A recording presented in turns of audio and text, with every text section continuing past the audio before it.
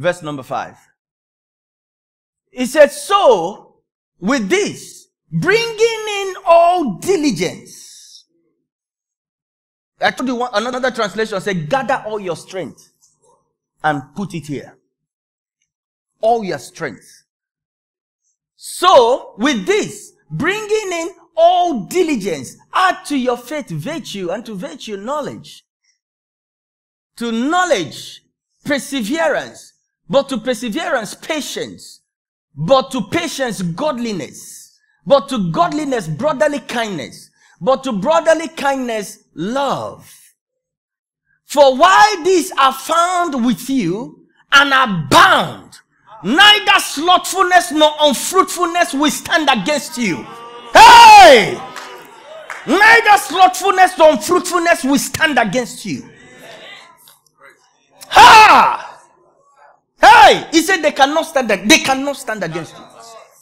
If you have these things, if they are found with you and abound, the NIV says increasing measures.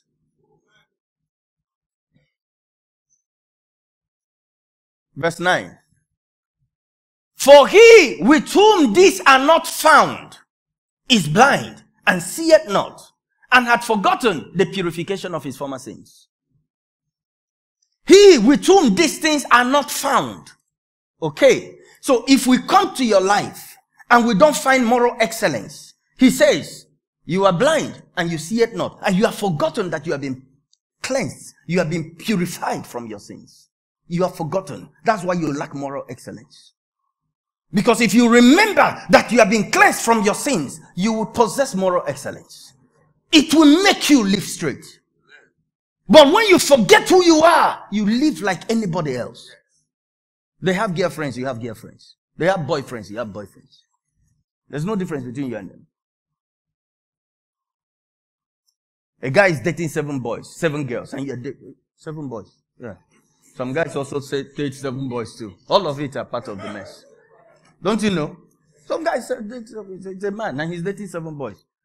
Say, this is my... That one has disease. So he said, if these things are found with you. But here he said, if they are not found with you. For he with whom these are not found. With whom these are not found. So anywhere you show up, this quality should be found in you. They should be found with you. They should always accompany you in your journey. Oh my. Somebody is getting this thing finally. Because this is how, you remember Paul said, they have made shipwreck of their faith. This is how people make shipwreck of their faith. Because they discard these things. And he said, it is because they have forgotten that they've been cleansed, purified from their sins. Because they have forgotten it. So they're no longer, these things are not found with them. And he said the reason for that is short-sightedness, blindness, spiritual blindness, and short-sightedness. A man is not looking far into the future. He's not seeing far. He's not thinking about heaven. He's not thinking about meeting Jesus Christ. He's not thinking about his life. When he meets the master, will he look upon you with a smile? Will he smile at you? They're not thinking that. They're short-sighted. They are just about, present gratification. I really want to do this now. I really want this now. And they're going to have their way. They're not thinking about the master. They're short-sighted. I thought we were believers. I thought we were supposed to live for Jesus. We were supposed to live to please the man who gave up his very life for us. Paul the apostle says in 2 Corinthians chapter 5. For we reckon that if he died for all, then are we all dead. And those of us that have died, he said, we no longer live unto ourselves, but unto him who loved us and gave himself for us. So we're not living to please the man. No longer to please ourselves. We're living to please the master. He has become all that thrills our soul. The only thing that thrills my soul is Jesus. My whole life is about pleasing him. It's not about competing with my friends. It's not about making my friends happy. Peer pressure had died. We're not interested in what they think about us anymore. We're interested in pleasing the master. Can I get somebody to give me a strong amen? Go back to King James. Somebody is getting this thing today. You are getting it. We're too big for the devil. Can I get a strong amen? Struggling with mundane things, mundane sin, mundane things, things that we have defeated. Paul the apostle said, do not yield your members to sin. Do not yield. That means you have control over your members. So your members don't control you anymore. He says, sin shall not lord it over you. Why? Sin has been conquered. You are greater than sin. So how come it's ruling over you? Do you know what righteousness means? The Lord said to me, the message you guys bear and you preach, if you cannot stop a man from sinning, then it means I have to go back to the cross because I didn't do a perfect job. I said, God forbid. He said, that's the implication. He said, what Adam did made men sinners. What I did makes men righteous. Not just righteous on the inside, but it propels them to live righteously.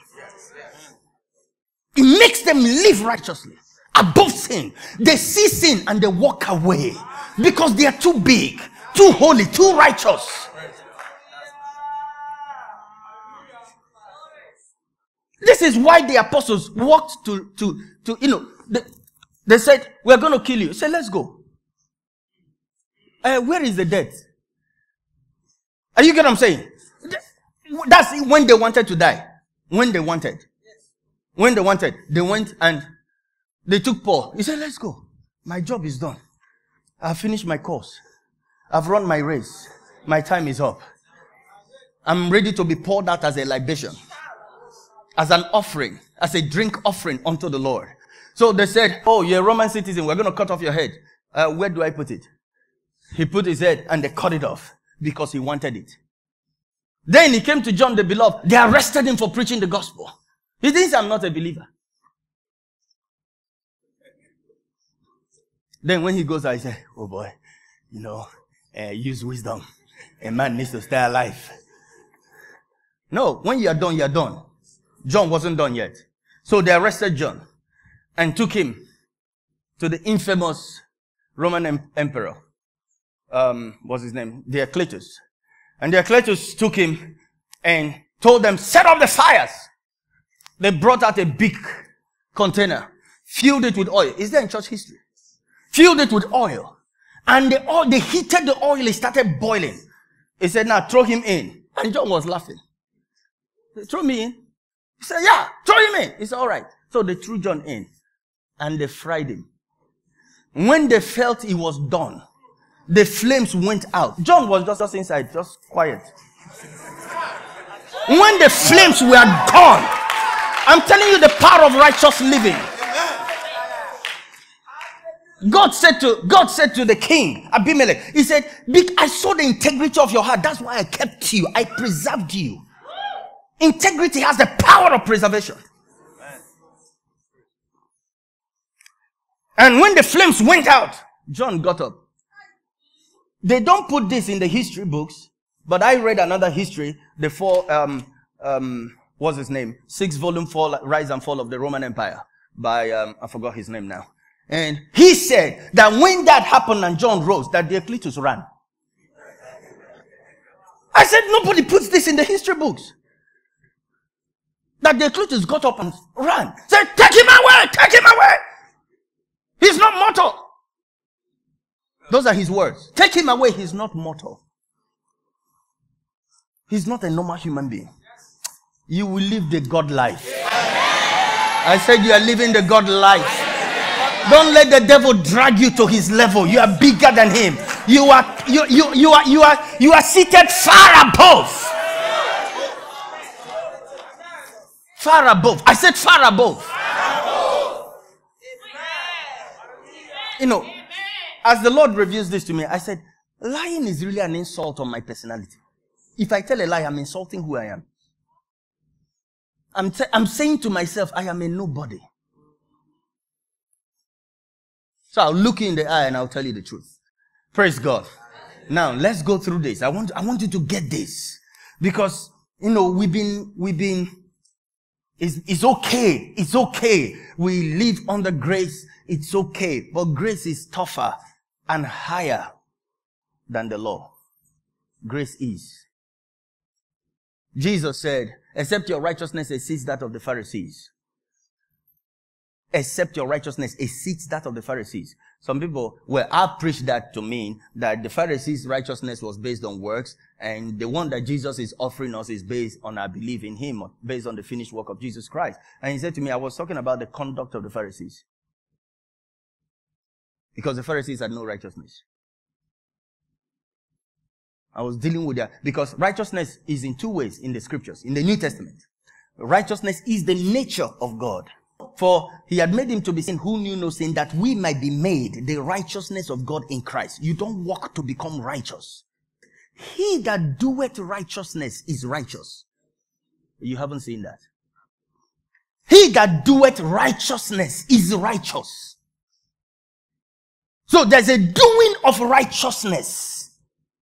There's a being righteous and there's a doing of righteousness. I call it the practice of righteousness. There's a being righteous and there's a doing righteous.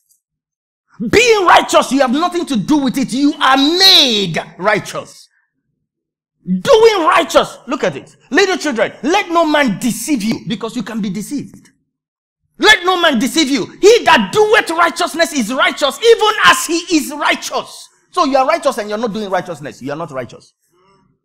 Because the righteousness of God in you propels you to do right. If you're not feeling the propulsion, the proclivity to do right, then ask yourself, what righteousness do I have? What righteousness do I have?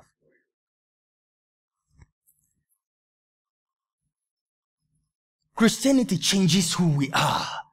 Changes even our conduct. If the way we lived as unbelievers, we came to Christ and we're still living that way, we should ask ourselves, are we truly saved?